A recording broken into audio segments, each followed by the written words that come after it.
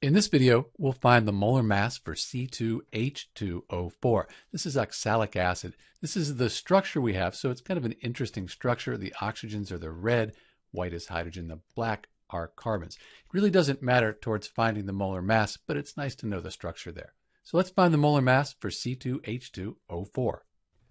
Carbon on the periodic table. Carbon is 12.01 grams per mole. I won't write grams per mole each time. Let's do that at the end. We have 2 carbon atoms, so we're going to multiply that by 2. Then hydrogen, that's 1.01 grams per mole.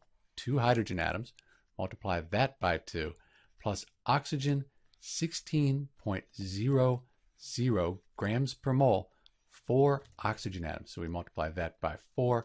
We add all this up, we end up with a molar mass for C2H2O4 of 90.04, and the units are grams per mole.